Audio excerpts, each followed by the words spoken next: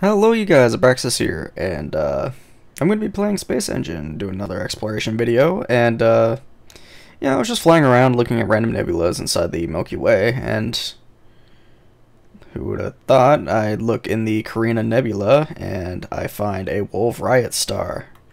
I haven't actually seen one of these in the game yet, so let's go ahead and check it out. Okay, where was that? That was that bright one right there. So it's in the center of, like, okay, I don't know if that's like a plume of like something the star is ejecting or something like that, or like very recently exploding next to it, but let's go ahead and slowly zoom into this object and see what we can like find out about it. Okay, this is insanely bright. Trying to slow down a bit so I don't fly past it. I can't see it. It's apparently a binary system. I'm looking at. Let me. I think I see. Oh wait, I see two objects there. I can see two objects. Let's decrease the exposure and reduce the magnitude a bit so it gets rid of this flare. Okay, so we definitely have something here. Let me slow down and zoom in. Okay, so we have something going on. What is this? This is a blue main sequence star, and here is the Wolf-Rayet star. Oh, flew past it. So I don't really know much about Wolf-Rayet stars other than they are actually very rare in this game, and I've just been asked to go and view one, and here it is. It looks very much like this blue supergiant here. Let me slow down and just slowly fly towards it.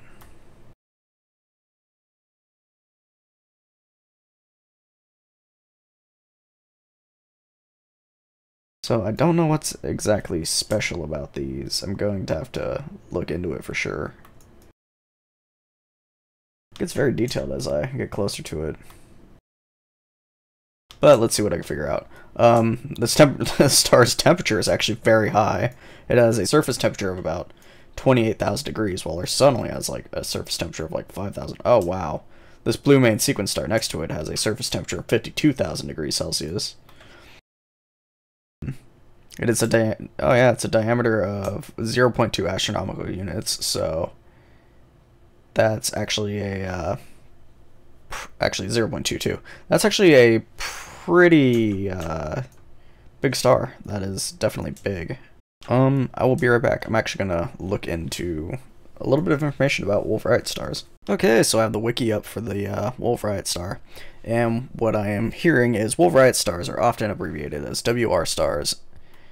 Are a, heterogeneous, set of stars with an unusual spectra showing prominent broad emission lines of highly ionized helium and nitrogen, or carbon. Okay, so the spectra indicate a very high surface temperatures of 30,000 Kelvin to around 200,000 Kelvin. So these are incredibly hot stars, and this cloud outside of this star that we were looking at is consisting of some type of matter, such as like helium, nitrogen, or carbon, apparently. And that's what's being ejected out. This is apparently a normal stage for supermassive stars. And this is just like one of its stages, I guess. So, let's see. All Wolf-Rayet stars are highly luminous objects due to their high temperatures, thousands of times the biometric luminosity of the sun. That would explain why this lens flare is incredibly strong even with the luminosity turned down. A significant proportion of WR stars are surrounded by nebulosity associated directly with the star. Not just the normal background nebulosity associated with any massive star forming region, and not a planetary nebula formed by a post-AGB star. The nebulosity presents a variety of forms and classifications.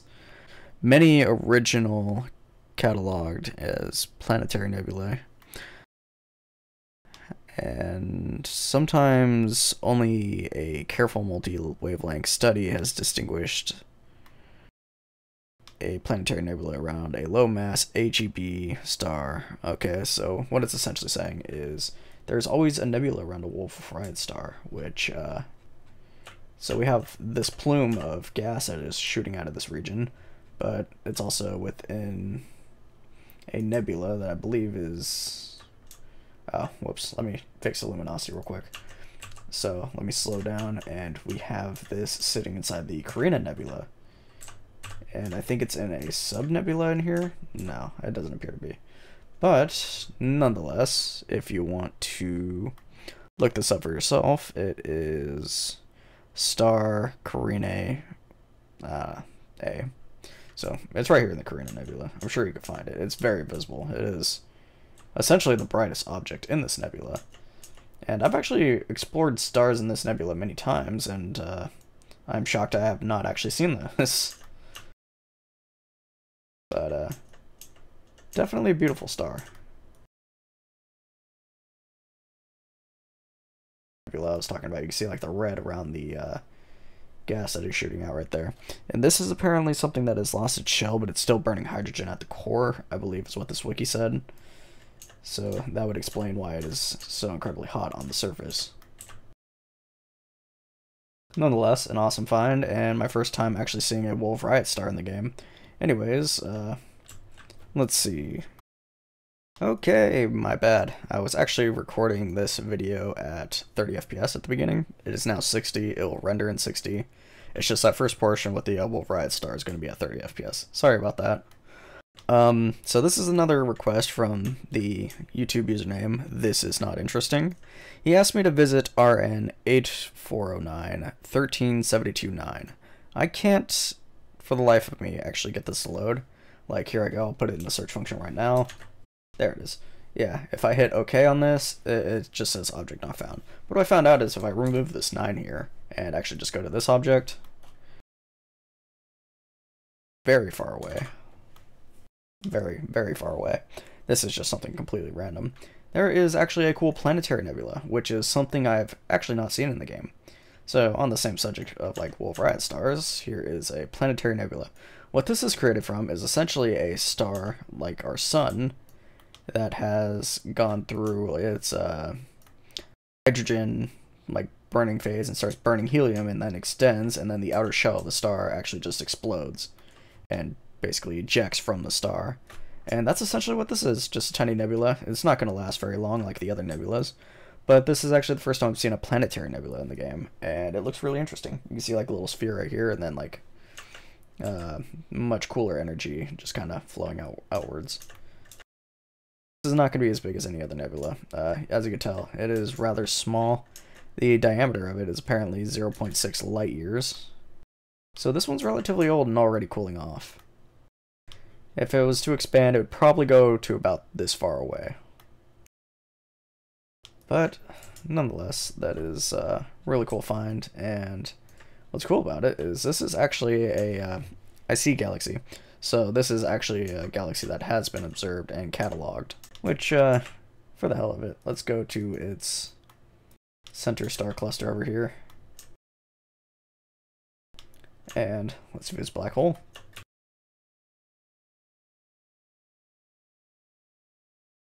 Slow it down a little bit. Alright, so I should be in line with the black hole that's in the center of this galaxy, which I do believe is this blue light right here. Because you cannot just visit a galaxy without, you know, seeing its black hole. Alright, so it's rendered in. Let's go ahead and slow down and slowly pan over to this black hole in the center. It's already lensing, so this is a pretty fair-sized black hole.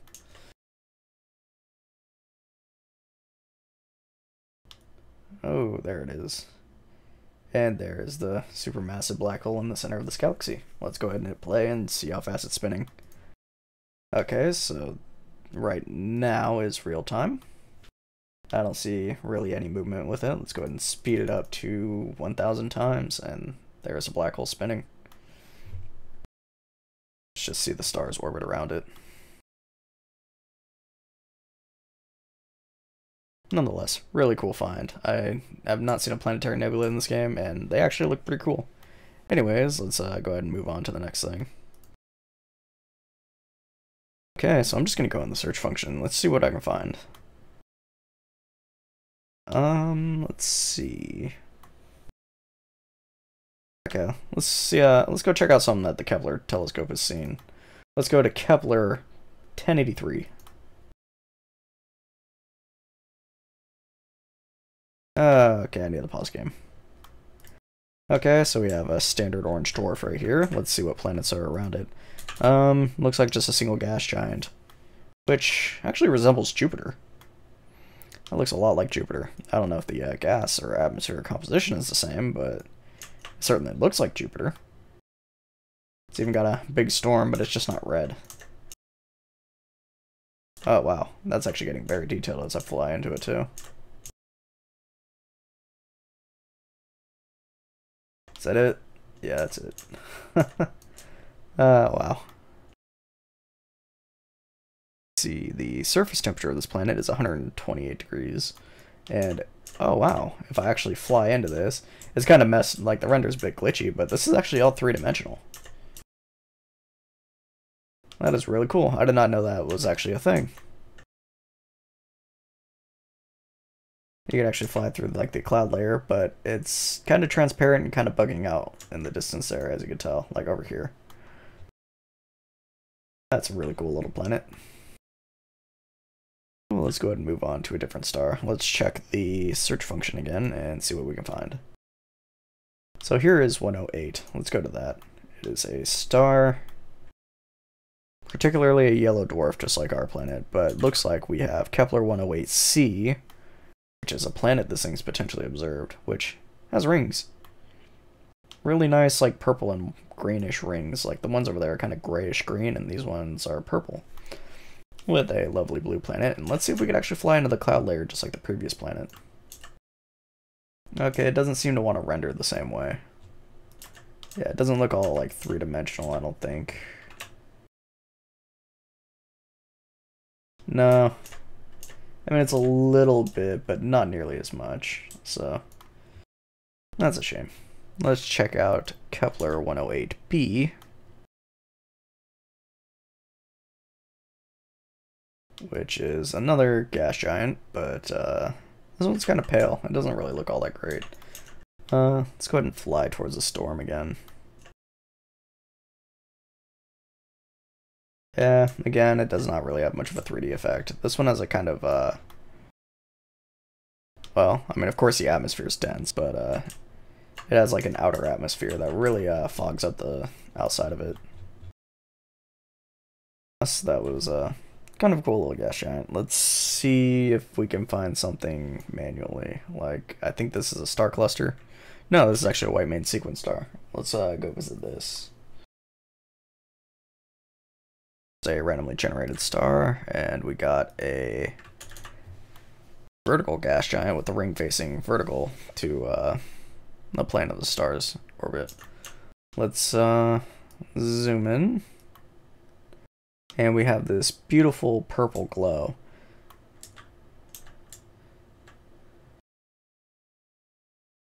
Oh, we have that awesome 3D effect too. Let's go ahead and see if I can slow down a little bit and just fly towards this. Okay, so this one's really glitchy looking, but that's actually really cool. I didn't know that these were actually 3D. I figured it was just a texture mapped over the planet itself. And as I get close, you can see it's like really detailed. We have this beautiful like purple glow. This is a really cool looking planet, and there's the parenting star. Let's go ahead and zero out the magnitude and the exposure, make sure everything's set properly. And that's actually a really cool find. We have what looks like a temperate Oceania over here. So that, oh, I was gonna say it has that brown tint to it that we usually see, but no, this one's, I mean, it kind of does have it on the edges there, but this is really purple. It is 10 degrees Celsius, so this is actually definitely capable of harboring life. As for why it doesn't, I don't really know. Probably something bad in the water, but yeah. And if I go into the atmosphere, we get a beautiful looking little sunset. Actually, no, this is just the color of the atmosphere. This is not a sunset. Let's see what the sunset looks like on this planet.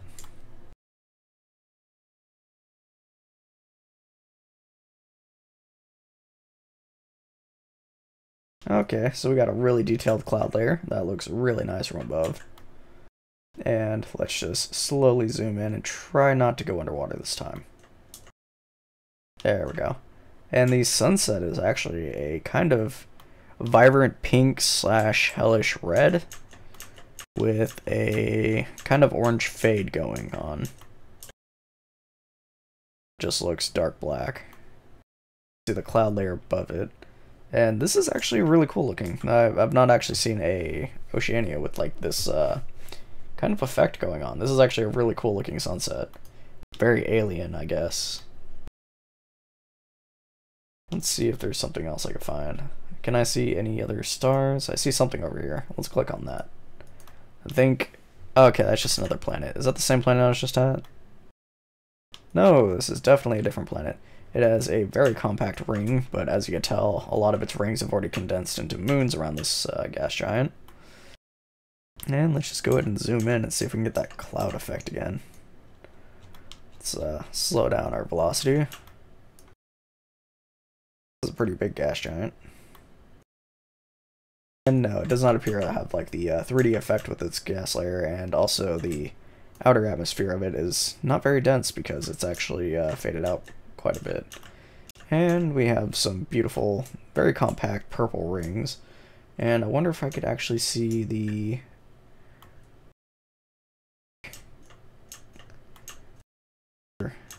asteroid that is no, I can't find the one that's actually cleaning up that center area of the rings. We got a blue moon over here. Let's go ahead and check this out. It is a cool desert, and it is very blue. It's got a nice little purple hue to it. On top of that, the clouds look almost purplish. Actually, once I get closer, they look a little bit orange. Let's go check out these snowy mountains over here. We got the beautiful aurora in the background. And the atmosphere is pretty dense. We got a beautiful view of these mountains. That rendered out really nicely, except for the clouds there. The clouds kind of got a little bit of something going on. But yeah, these are definitely some beautiful looking mountains. Let's check it out from this side. There we go. Bit of a mapping issue right there, but nonetheless, this looks great. The terrain is, I want to say those are potentially like ice sheet-like. The planet is -41 degrees Celsius. So yeah, this is probably like cracked ice sheets, and then we have like snow on the top up here. Pan around, let's see. Oh wow. Okay, yeah. Let's try to get a lovely view here of the gas giant in the background, and you can just see like these snowy mountains. Let's go below the cloud layer. I can't seem to get a good view. There we go. That is an awesome view of this gas giant. And if you want to actually visit this planet yourself, the ID is up here in the top left corner. Anyways, in my goal to keep these videos short, I'm going to end it here. If you like the video, leave it a like, and it'd be very appreciated if you subscribe. If you want to actually check out this game for yourself, it is completely free, and I'll have a link down in the description. Anyways, I'll see you guys later.